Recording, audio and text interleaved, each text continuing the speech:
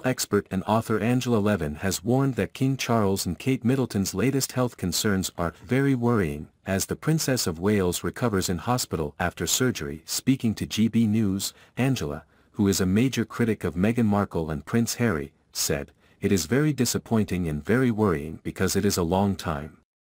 You can see that there is concern because William is also not going to do any work." Also read, Queen Camilla continues royal duties amid King Charles' health issue. Not only is he visiting of course and looking after the children, but he's going to be very close to her once she gets home and be with him.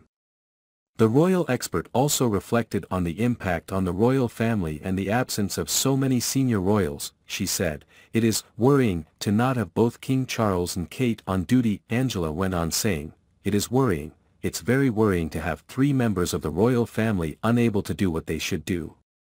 But you have the ordinary person's anguish, where we expect them to be perfect at all times and ready to do all their duties."